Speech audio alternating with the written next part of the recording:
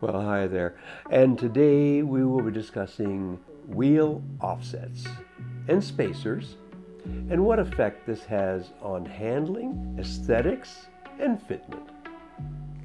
This is my diagram of a wheel with zero offset. That means that the hub of the wheel is in line, the interior of the hub is in line with the center line of the wheel.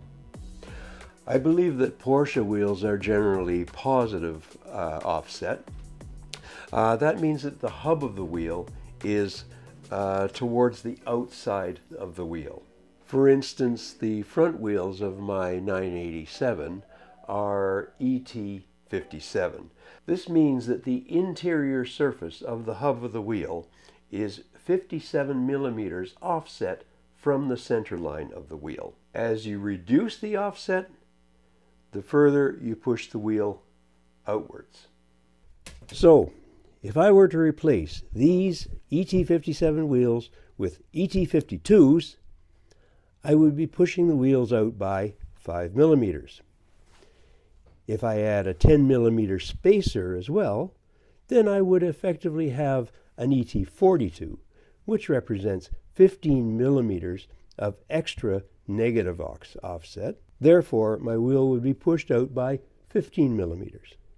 Okay, so we're going to talk about the spacers and wheel bolts. So this is a standard wheel bolt, and I'm just going to pop one of these guys out here.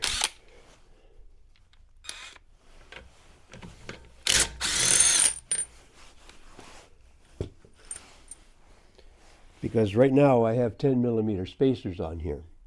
One difference between using a wheel which has 10 millimeters less offset and using a 10 millimeter spacer is bolt length. Changing an ET50 to an ET40 wheel doesn't require any additional length on the bolts. The same is not true for spacers. If you add a 10 millimeter spacer on that wheel, you will need to have a 10 millimeter longer bolt. Often these are purchased as a set with the spacers.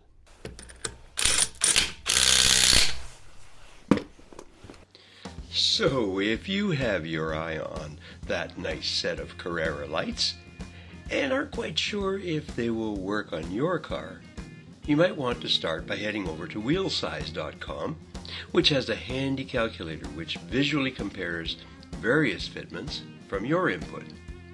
For spacers, just subtract the thickness from the offset value.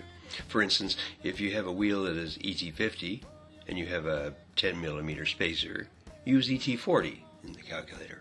Now, while we're here in this calculator, I'd like to address one thing concerning pushing wheels out, either by using spacers or by using a wheel with a lower offset, and that is what is called scrub radius. It's simple, really. As you're pushing these wheels out, the center line of the wheel, at its contact patch, will become distance from the diagonal line of the strut. So you're saying, hey, I just want my car to look cool.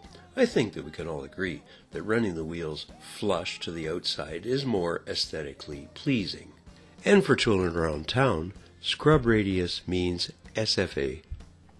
So, however, if you're trying to fine-tune that suspension for the track, it does take on a certain measure of importance. Let's just say that under heavy braking, acceleration, and cornering, etc., that scrub radius will affect toe in and toe out when you're performing these actions. I'll refer you to an excellent explanation of this on another wonderful channel, and that's Jason's Engineering Explained. I'll put the link in the description below. So, coming up next is wheel studs versus wheel bolts. Don't miss it. Ciao. I hope this video worked for you. Please click on that handsome racer dude in the upper right corner to subscribe to my channel. Ring the bell to get notified of upcoming good stuff. Oh, and please leave a comment. Love those. You can click on the like if you like.